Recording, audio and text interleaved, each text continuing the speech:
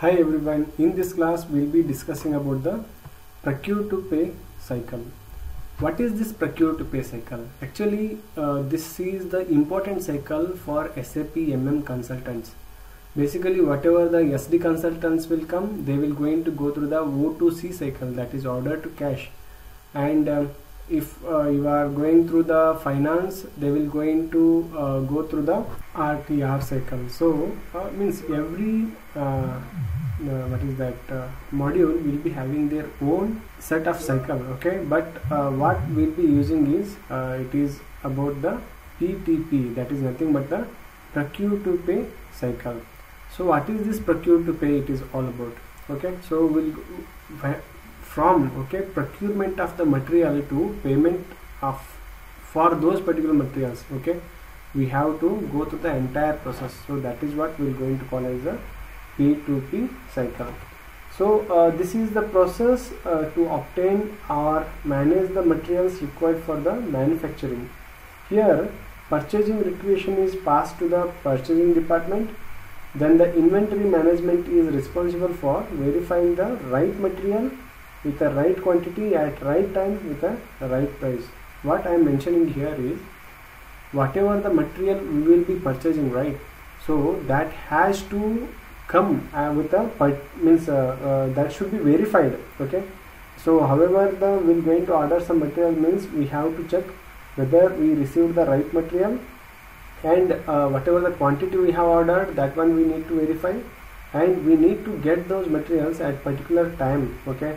So if we are order some material and we are expecting the delivery after 30 days and they are providing the delivery after 40 days, means it is of we may lose some profit out of that, okay. So the right time is required and with the right price, okay. So whatever the price we have maintained in the contract, or whatever the price we have maintained the PO, that has to be maintained, okay.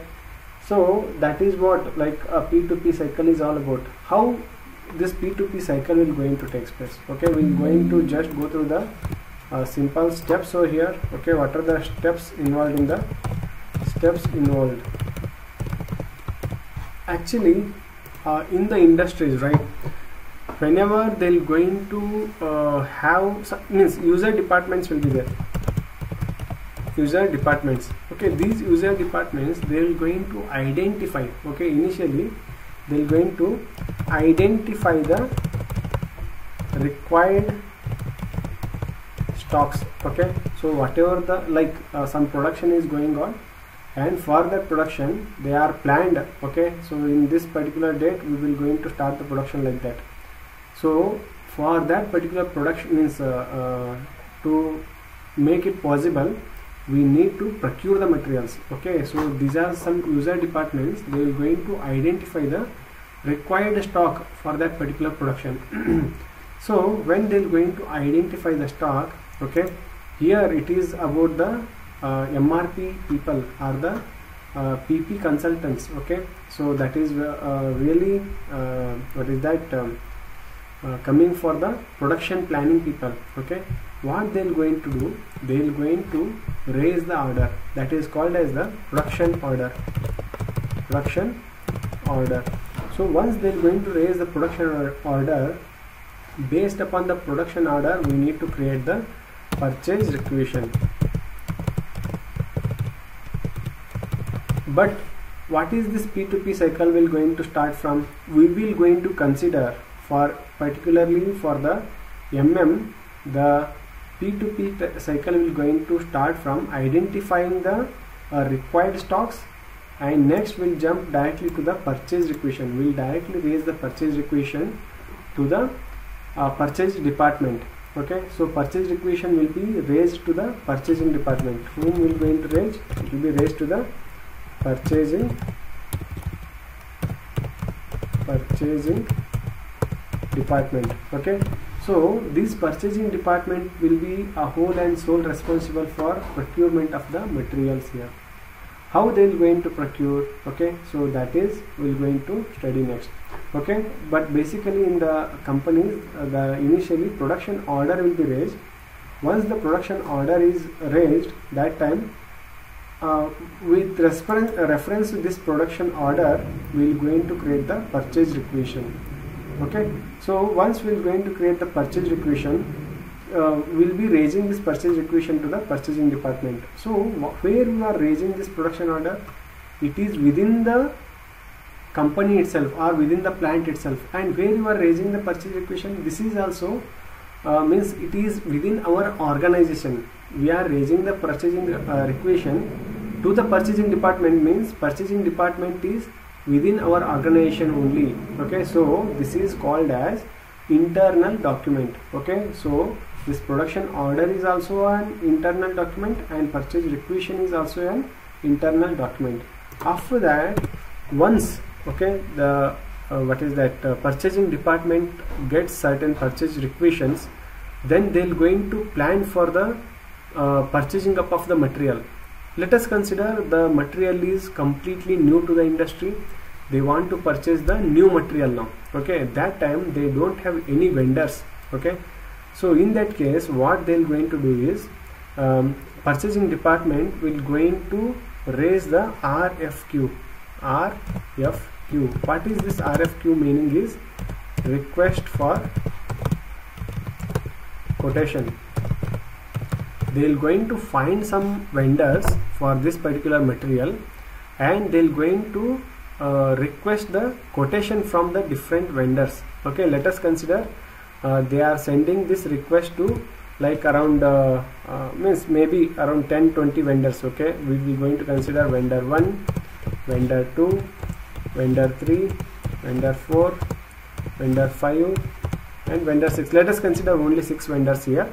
Okay, so once they're going to get what is the requirement and they're going to plan for purchasing of this material. If they have the vendor, they will directly send the purchase order to those particular vendors and they're going to receive the products on the particular day. But if the material is completely new and they want to search for the new vendors, means what purchasing department will do is they will going to raise the RFQ. RFQ is nothing but request for quotation. They will going to send the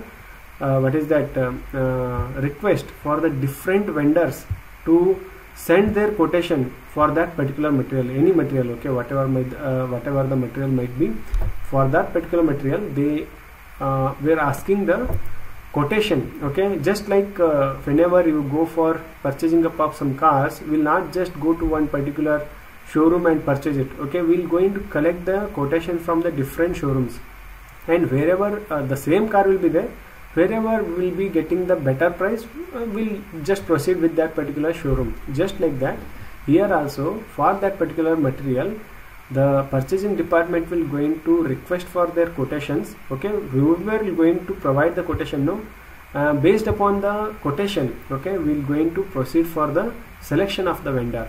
Here in this quotation, request for the quotation, entering up of the entering the quantity is important. Entering the quantity is important. Why quantity is important over here? Okay, let us consider you are going to a market and purchasing some onions, and for 1 kg onion you might be they might be charging you like 40 rupees or 45 rupees, something like that. Okay, but when you will tell no, I am purchasing like 10 kgs of onions, okay, suddenly the price will going to reduce over there. They may provide you at 30 rupees also. The same way here also, when you will going to mention the quantity, based upon the quantity, let us consider you are purchasing one particular material like in a huge quantity. That time the vendors may give you at very less cost, and we may have the contract between the vendor and the purchasing organization. That is also possible. Like we'll going to get different contracts, and anyway we'll going to discuss it in the later stages. So those contracts can be really helpful for the vendor as well as for the purchasing organization to procure the materials. Okay, it is a win-to-win situation for both of them.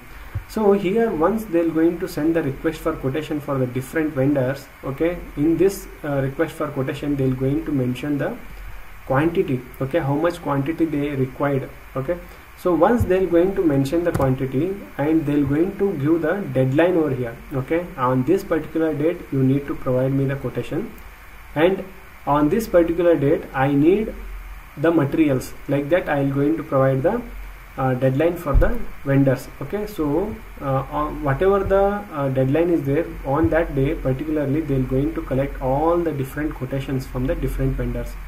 Okay, whoever is not provided, that is really okay for the companies.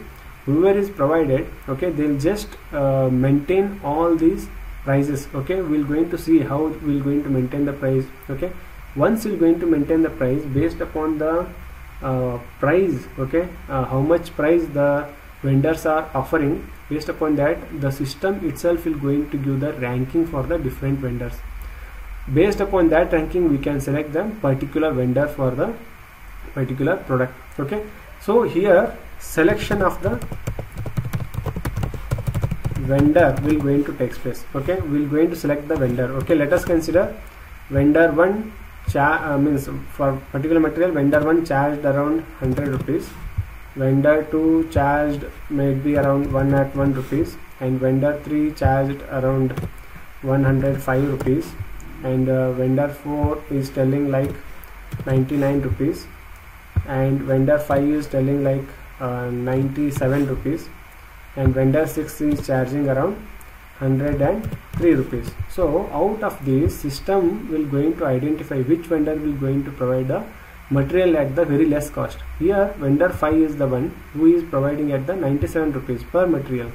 So selection of the vendor is like the system will going to throw okay, this vendor is giving a better price, like that. Vendor 5 is the selected vendor over here. Let us consider. So to this vendor, what we're going to do is we're going to create the PO, or raise the PO. Okay, both are same thing only. PO here in the sense purchase order. Okay, the what is that? The purchasing department will going to raise the purchase order to the selected vendor. Who is the selected vendor? Vendor 5. Here we are considering. To this vendor 5, the purchasing organization will going to raise the purchase order. Means they will going to mention, okay, we need the materials on this particular date, and this is the price we will be considering for your material. Like that, everything they will going to mention, and they will going to send the purchase order. Once they are going to send the purchase order, the vendor starts to prepare the material. Once he will going to complete the production, okay, what he will do, he will going to bring the materials to the organization. Once he will going to bring, he will going to means create the GR. Okay, this is the goods receipt. Okay, he will going to create the goods receipt. Okay, this is the document which we will going to receive from the vendor. Means he will going to give this goods receipt, because he'll be telling us, okay, these are the different materials you have ordered. Means this is the material you have ordered, this much quantity, and this is the date you have mentioned to deliver. So here is the goods receipt, okay, which is mentioning the material and how much quantity I have brought. Okay, he might have brought less quantity, more quantity. Okay, it is depending upon his work of nature. Okay, he might have brought some quantities, and it is also a contract between the vendor as well as the purchasing organization. Okay, let us consider you have ordered for 100 materials, he might have bought 50 materials for that particular day. That is fine. Okay, he will going to mention in the goods receipt, I have bought 50 materials. Okay, please accept this, so that within next 1 or 2 days I will going to deliver another 50 quantity. Like that also it is possible. Okay, so the GRN will be created by the, means we will going to receive from the vendor. So apart from this purchase requisition and the what is that production order, all these different things are the external documents. What is this external document in the meaning? We are dealing this with the different organizations. Okay, these two things are within the organization, but apart from those two things, others are external documents. Okay, after creation of the GR, we need to pay to the vendor. Okay, once we are going to receive the products, that time some accounts will going to hit over here in the goods receipt. After that, we are going to create a IR. IR is nothing but the invoice receipt. Okay, we are going to create the IR. So once IR is going to create, now further means we are telling the finance people how much amount they should pay to the vendor. Okay, in the invoice receipt we will be telling the finance people that how much money they need to pay to the vendor. Okay, we will going to see the different accounting entries which will going to hit after the goods receipt and the invoice receipt, okay, in the further classes. But once they are going to tell the finance people, okay, then finance people will going to take care of the payment things. Okay, so from the procurement to the payment, okay, whatever we are doing, okay, so all these things, that is what we are going to call as the procure to pay cycle. Basically you need to remember okay, some points to remember. Okay, what are the different points to remember here? One thing is, first purchase requisition. Okay, first identification of the product will going to take place, identification of the requirement. Second thing will be we will going to raise the purchase requisition. Okay, purchase requisition will be raised to the purchase requisition will be raised to the purchase department. Then this purchase department, if they are having the vendor, they will directly send the purchase order to them, or else they'll, if the material is really new, they'll going to raise the RFQ. Okay, first they'll going to create the RFQ, means this is they are requesting for the quotation from different vendors. Then the vendor selection will going to take place. Vendor selection will takes place. After that we'll going to do the purchase order. We'll going to raise the purchase order to the selected vendor. Then we'll going to give the GR for us. Okay, that is goods receipt to us. Once we're going to get the goods receipt, we'll going to verify, okay, whether the goods are come in proper condition or not, or whatever the quantity they have mentioned, it is correct or not. Everything we're going to see it. Then we're going to do the invoice receipt. Okay, once invoice receipt is done, after the invoice receipt, the finance people will going to take care of the next things. Okay, the transferring up of the money and all will be taken care by the finance people. Okay, so this is what it is all about, the procure to pay cycle. Okay, so thanks for watching the video, and please do like, share, subscribe my channel. Thank you.